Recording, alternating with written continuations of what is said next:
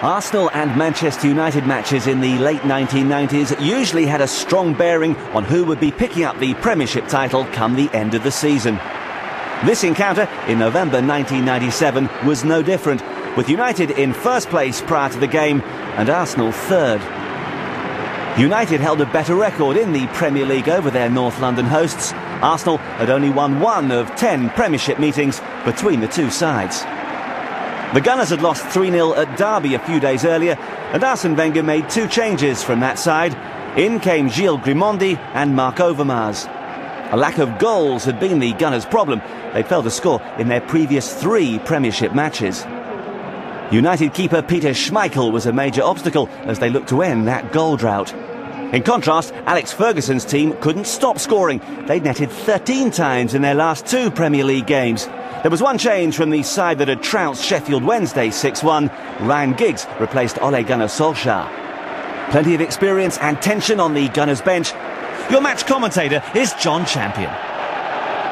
A Premier League summit meeting at Highbury. And given the recent history between these two sides, who on occasion have been more like warring factions, don't dare take your eyes off this one. Full house of just over 38,000. Every ticket sold a month ago. Martin Bodnam will need to be on alert for this game. No free kick this time. And here's Overmars. There's an attempt by Beckham to bring him down. Challenges already flying in. Setting the probable tone for the next 90 minutes.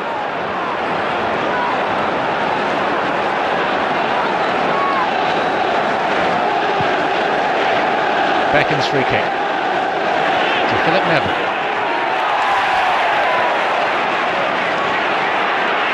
Nicky Butt tangling with Platt, and it comes to Scholes.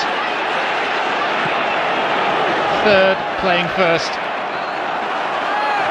Third of the way into the season. And at the moment a 4-point gap between the sides in favour of Manchester United, whose only Premier League defeat so far came last month at Elland Road.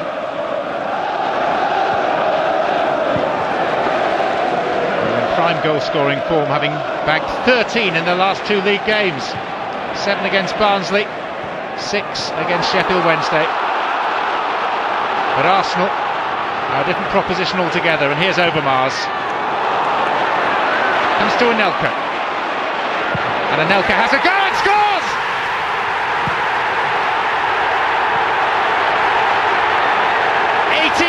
Young. How many more there may be in the future is a matter for debate, but that is Nicola Anelka's first goal for Arsenal. The player spirited away from Paris Saint-Germain by the Gunners' French manager Arsene Wenger scores a truly memorable goal. Vindication.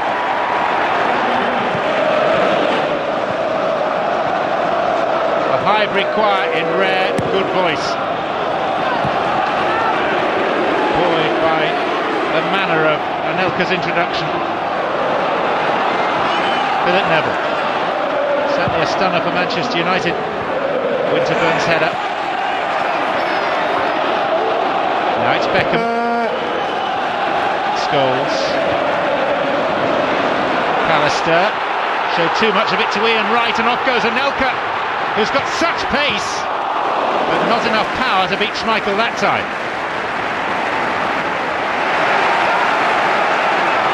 Glenn Hoddle wishing that Anelka had been born in England.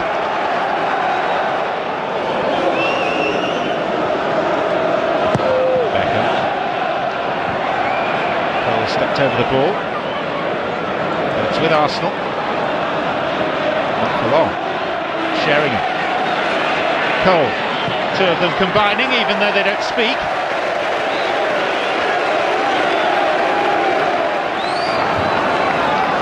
Alec Ferguson content that his 2 strikers are not on the best of terms off the field, because on it they know precisely what each other is going to do next.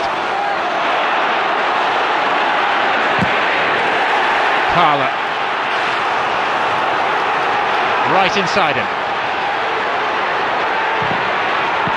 Deflection on the shot, comes out to Platt. Anelka. Down, not the net, but the clock end. Promises to be a busy day for Peter Schmeichel. Beaten once already, and constantly in employment. This time though, having made the initial save, he wasn't called upon to make a second one.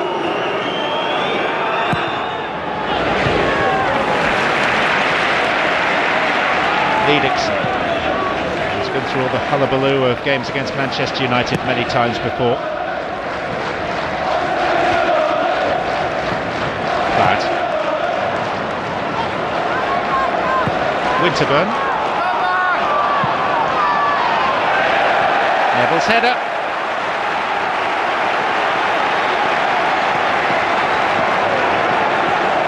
Manchester United's record this season, 8 wins, 4 draws, just 1 defeat. 29 goals for and only 7 against before today. But they're under the cosh here, all right. Parlour to take. Adams near post. Comes out to Patrick Vieira. That's another really special goal. It's another Frenchman. And Arsenal lead 2-0. Pallister. He's not looked his normal self, Gary Pallister, today.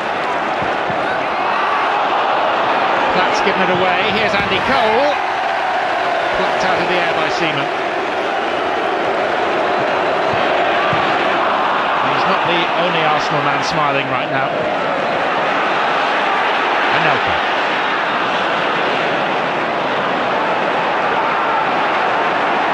Henningberg.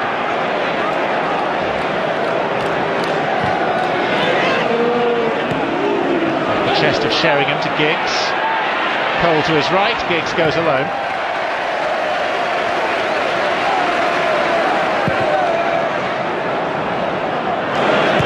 Pallister. Won by Sheringham. Giggs. Won back by Parlour.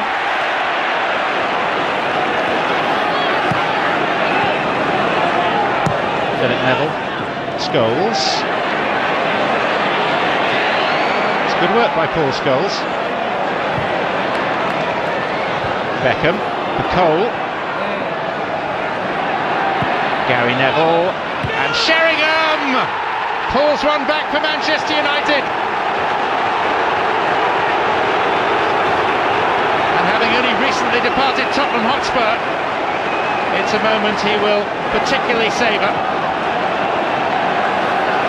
His 7th goal in just 15 games since the transfer from White Hart Lane. Well found by Gary Neville.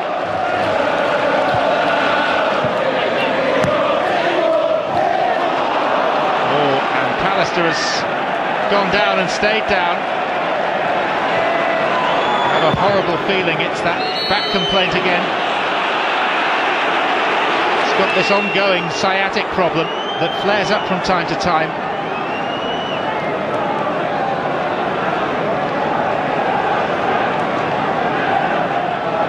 Slid in to try and collect the ball, and you could already see the pain etched across his face.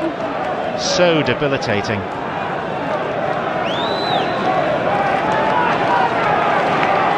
He's not been moving freely.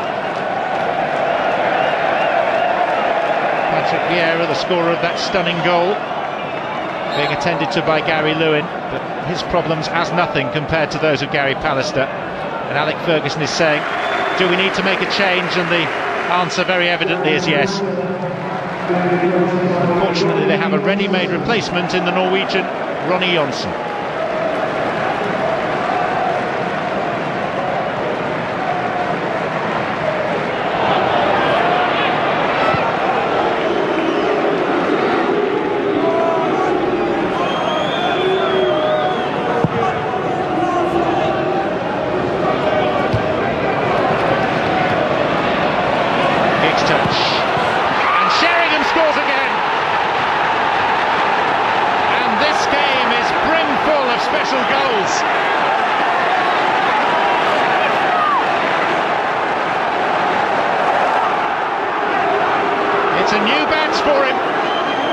But it's a club he's committed to, and a cause he believes in.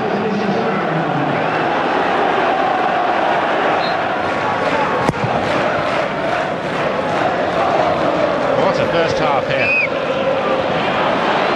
2 up to 2-2. Arsenal packed back. Scholes goes down.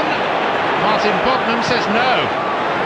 Winterburn was the defender. And I think you can take it that Manchester United's manager is not in agreement with the referee. And that's why.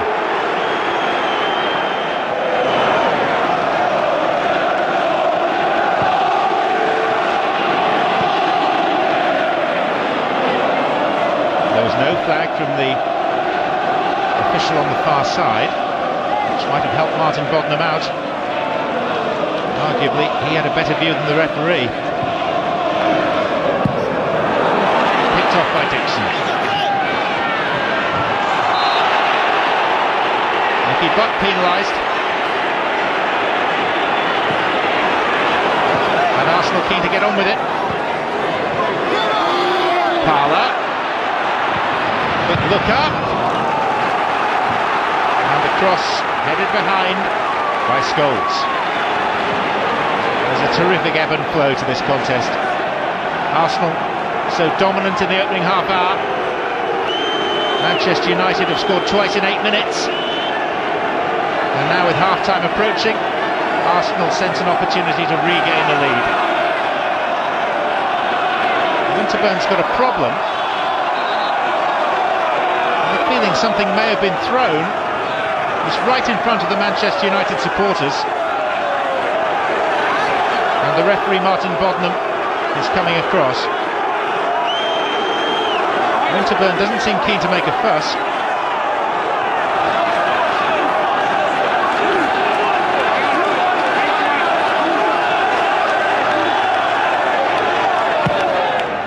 And it's a good delivery, and Schmeichel missed it. The referee has given a free kick in Manchester United's favour. But for a goalkeeper, 34 next week, who is used to dominating his penalty area, it was a very uncertain moment. The free kick was for handball.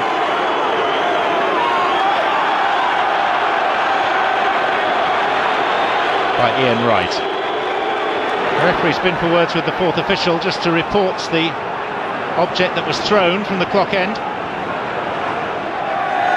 Much more for Manchester United to smile about now. Certainly will change the mood in the dressing room at half-time, which it now is. Classical first half. Arsenal 2 to the good through Anelka and Vieira. Manchester United hitting back strongly through the recently departed from Tottenham striker Teddy Sheringham. So he'll have enjoyed those 2 moments. It is 2-2.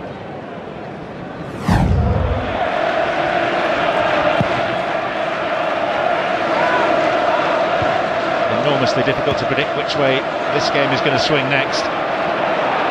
Here's Anelka for Arsenal.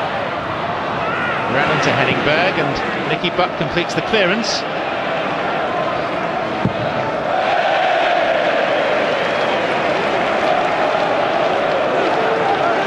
Arsenal's defeat at Derby was their first in the Premier League this season, and it came in their 13th game. Today they failed to score in 3 consecutive Premier League games, which is almost unheard of for them.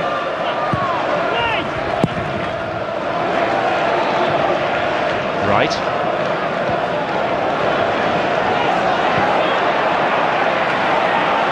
But there's a look of dismay from Teddy Sheringham that Nicky Butt decided to have a pot from there. Sheringham was available, but ignored. Dixon. Sent tumbling by Giggs.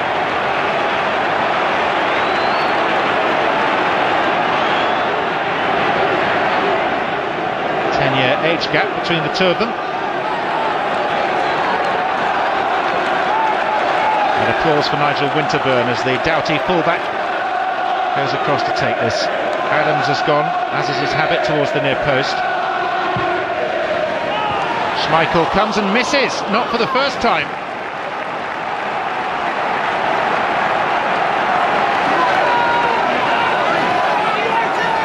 It's hardly his best afternoon. Alec Ferguson completed 11 years in charge of Manchester United this week. 11 trophy-laden years. Dixon's ball in. Overmars. Scholes got a toe to it, and this is Beckham. Platt. Overmars. Held up by Johnson. Parler in support. And having a go himself. He's been short of goals, Ray Parler.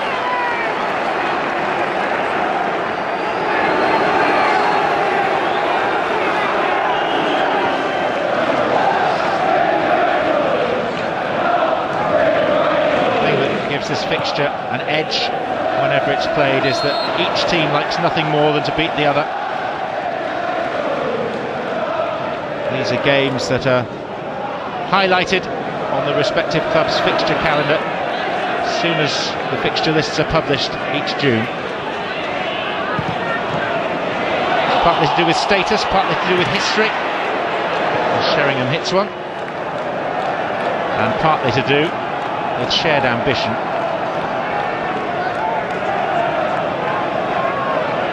Martin Bodnam, who's also a cricket umpire in his spare time.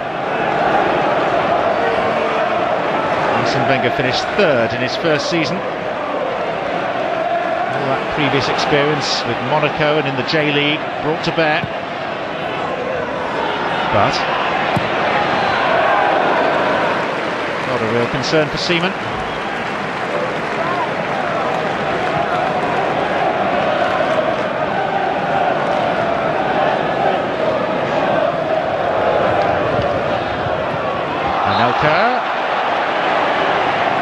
Phil Neville was guilty of the foul.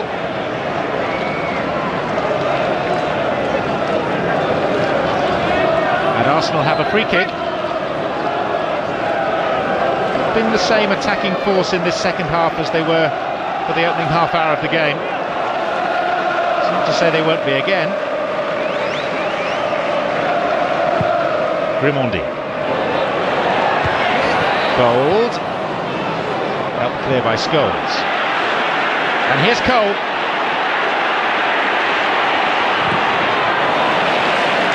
Winterburn.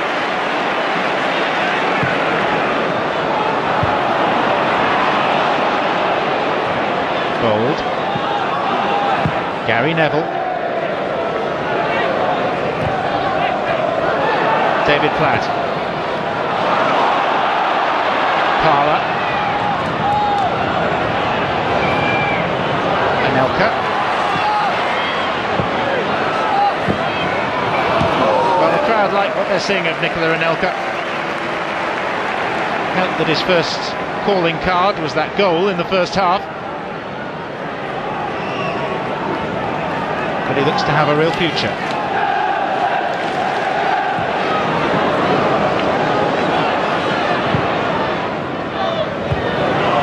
Berg's header.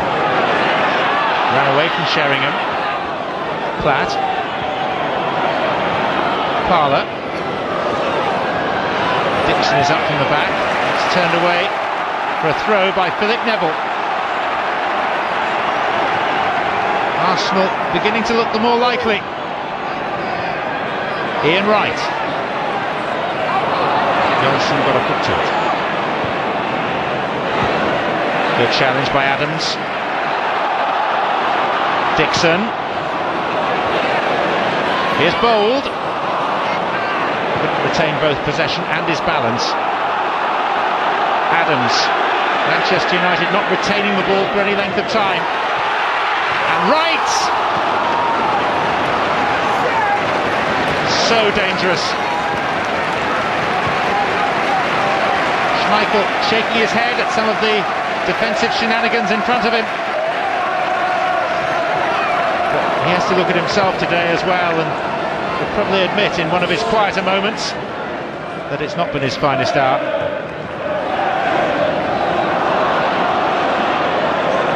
Parlour. Did away. Winterburn. And Platts! What a story!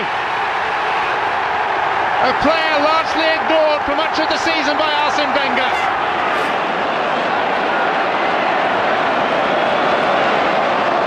Beckham.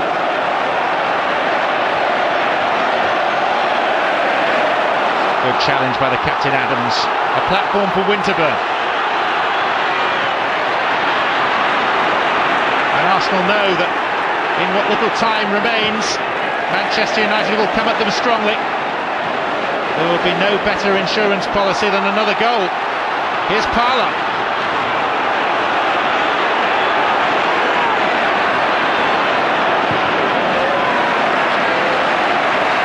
Platt. Overmars. Trying to suck Gary Neville in. Still it's Overmars.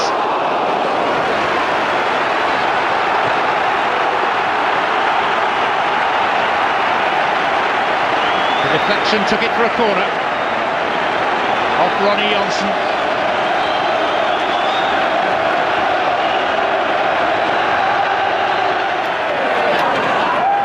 Is he to be the match winner?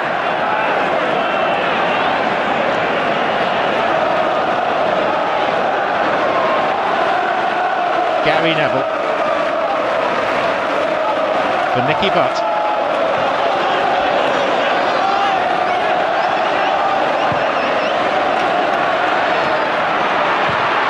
Comes for Solskjaer. And another chance goes begging. And there won't be many more. Here's Wright. Into stoppage time now, and Ian Wright's done well to escape. And there's Ray! Should have sealed it. Christopher Ray.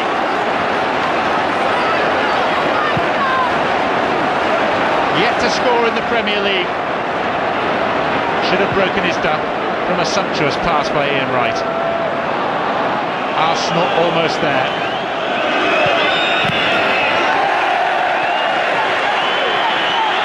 And when the whistle goes, there will be one enormous Highbury roar, because that's what victory over Manchester United means.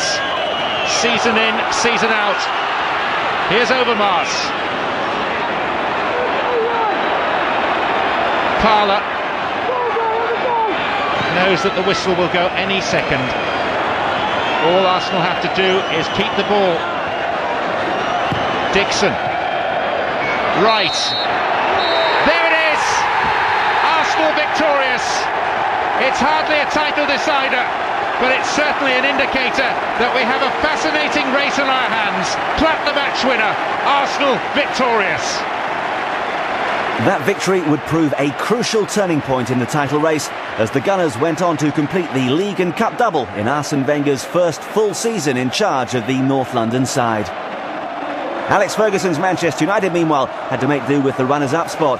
Despite impressive seasons from Cole and Sheringham up front, the Red Devils finished an agonising 1 point behind Arsenal in the final standings, thereby relinquishing their much-beloved Premiership crown. For the London side, it was the start of a trophy-laden period under the shrewd guidance of Arsene Wenger.